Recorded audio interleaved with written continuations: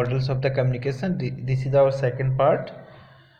So here I will tell about you some theories of communication. So here there is some models of communication. There is a one-way communication process. It's called linear model.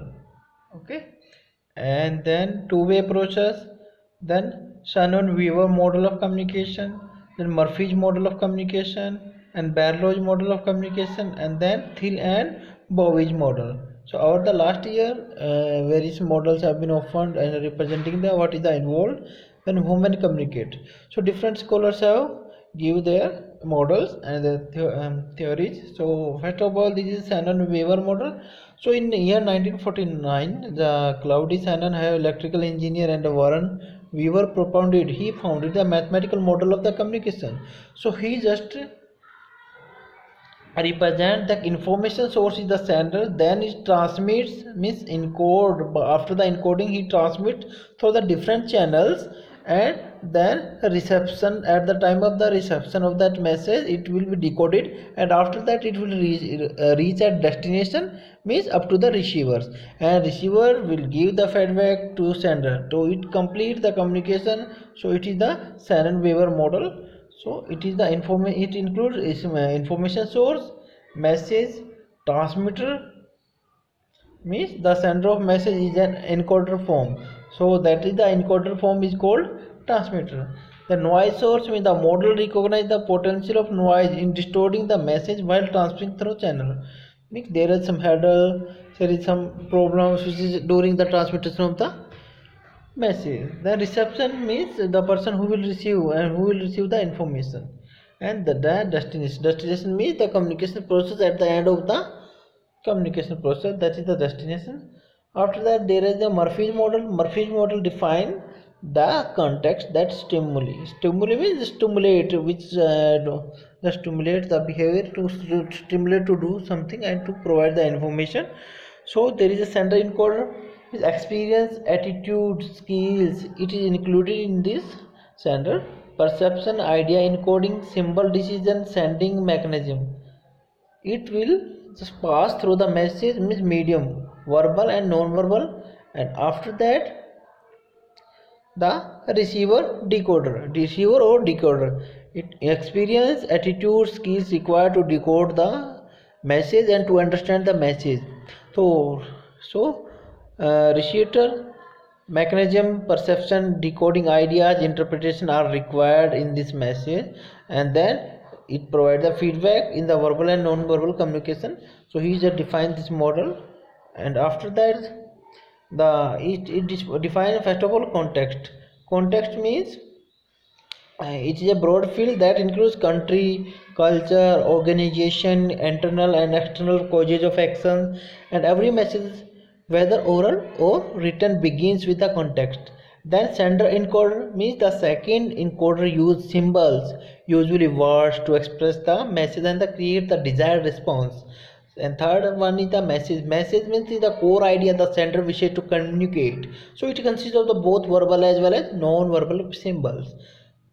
Next, the medium means a channel through which the message will be sent or communicated. So it can be printed, word or email or sound or gesture.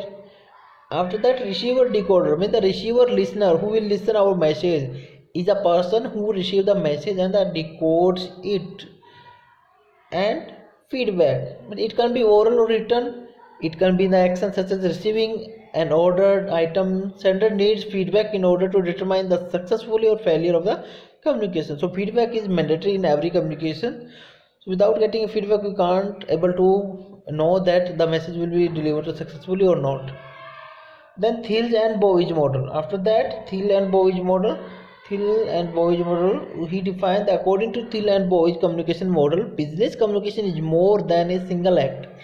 It is a chain of the events consisting of the 5 phases linking sender and the receiver. First of all, it consists the idea, means sender has an idea. In the process of conceiving an idea about the real world, the sender leaves out many things but assumes some things. This means idea in the mind of the sender is a simplification of the real world. And after that, message, the idea in the mind of the sender is transformed into words and thus becomes a message. So the message may be expressed in many ways. After that, the message is transmitted. The third step in the process is physical transmission of the particular message through the verbal as well as the non-verbal channel from the sender to receiver. So it's the channels through which we will transmit our message to the receiver. The receiver gets message. After that transmission of the message, the receiver will receive the message and understand the message and store the message mentally. And after that, feedback. The receiver reacts after receiving the message and sends feedback. Feedback is key element in the communication process because it enables the sender to evaluate the effectiveness of the message. Then the process is repeated until both parties have finished expressing themselves. Means it is sharing about some ideas. If I have some ideas, then I will share to others.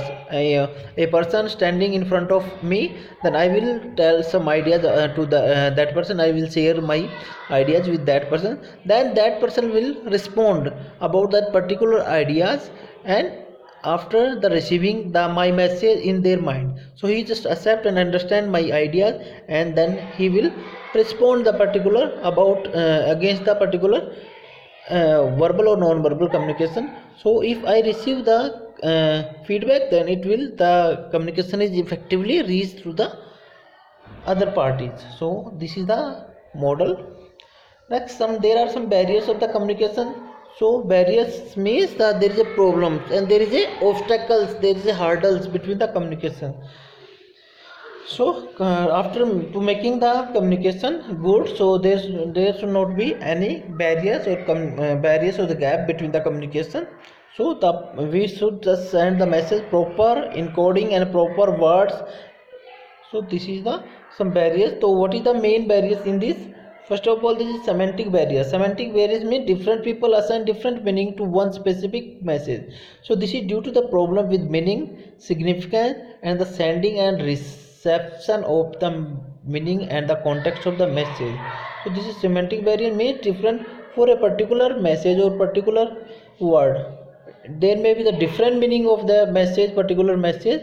So there should be a clear description of the particular message in the message. If there is no proper description of a particular message, the message can be taken otherwise in the other form, other way.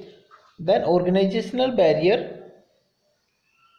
So organizational barrier includes this type of the barriers developed due to the problems with physical distance between members with respect to their functional specialization of tasks, powers, authority, and status relationship, values held, and ownership of the information.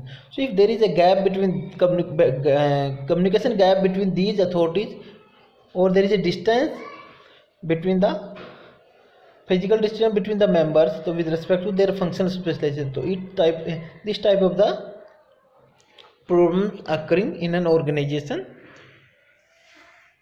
Then interpersonal barriers, these barriers also develop in the process of communication. They are based upon the relationship, values held, and attitude of the participants in the process of communication.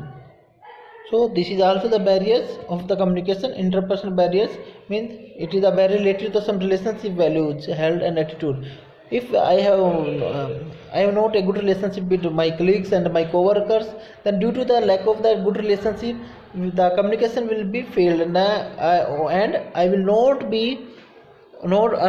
able to communicate properly to that person because the relationship with that person is not good. So due to that interpersonal relationship, there may be the interpersonal barriers for the communications. The individual barriers mean these are also called the psychosociological barriers. Mean the problem of the barrier arises due to the difference in individual competency to think and act, which would include physical elements of the handicaps. It is also because of the individual skills in receiving and transmitting the information, which would include poor listening and improper reading skills and adverse psychological conditions. So it will affect and it will create the barriers. It is called the individual barriers. Means if for example I am not listening to any lecture properly, so it may be if after that lecture a teacher will ask me something about which I have already taught teacher already taught to the class. So I am not aware about that because I was not listening that particular lecture properly. So this is the individual barrier. Then cross culture or geographical barriers means culture is the shared set of the values and attributes of a group. The communication barriers are also seen because of the time, geographical location and effect of the time upon reception of the message and other cross culture factors. Because there is a different culture and different culture there is so much different language. So due to the some language, due to some culture, I am not able to understand the particular message. If I will go to the Punjab area, then there is a Punjabi language, so I'm not able to get the message in the Punjabi language what if he or she want to say me. So I can't able to understand the Punjabi language, so it will be the culture or cross culture barriers for me. Then physical barriers, channel and media barriers. It means the effectiveness and the accuracy of the communication is also affected by the physical barriers like distance, noise or channel and the media used in the process. In this category, problems that confront the media used in the process. In this category, problems that confront the issues of the how best to communicate a message are included. For example, it is best to transmit a message face to face rather than in writing. So it is also example of the physical barriers or the channel or media barriers. Means we should use the proper channel or proper media through which a message can be transmitted clearly and successfully reach to up to the end parties or up to the receivers. So this is the so in this case it is given the example here. If the message should be passed through face to face is better than writing. So this is also the physical or channel or media barriers. Then technological barriers means which is arise due to that some technological advancement in the field of communication. So technology generates lot of the information which is beyond the capacity of the recipient. So further the media advancement on account of technology process increase the barriers. So as well as in benefit it will also increase the some barriers, because if I want to send some reactions through the message, so I will just say some message and say some words in my funny mood, and but the other parties will take it otherwise or in other sense. So if the other party and the receiver cannot understand if I am in the happy mood or a sad mood or angry mood, so it will be impact or it will just create the barriers, and it will be the technological barriers. So the ideas and the message have to reach from the transmitter to receiver in the same sense. So if it does not happen, it is non account of the barriers in communication. So we cannot just send our reactions, our sense, our feelings to the others, what we are feeling. So it is not possible to send the online or some technological media. So this may be the technological barriers. And after that, the overcoming communication barriers means how we can remove the communication barriers. So first of all, the constructive environment should be created for expression of ideas. Means the message should be created well in well words and simple words and clear words. So maintain a positive attitude while communicating by being open-minded. Second, proper communication channel should be used to transfer idea and information. Third, one should try to maintain a positive attitude while communicating by being open-minded. So we just communicate with frankness and open-minded to the person. Fourth, one should use direct, simple language and avoid words that have more than one meaning. Means double meaning words should be avoided. Then free flow of the information should take place between different level, both vertically and horizontally. Sixth, one should try to understand the idea information through proper listening before giving feedback. We just need to listen that particular message clearly. So this is all about the communication barriers and models and the theories about the communication. And thank you so much to listening. Please subscribe my channel Easy Notes for You at YouTube, and there is so much and so many videos already updated here. We will just update daily update some videos related to the UGC net. So being in touch with us, you can visit our site at www.easynotesforyou.com. So thank you so much to being with us.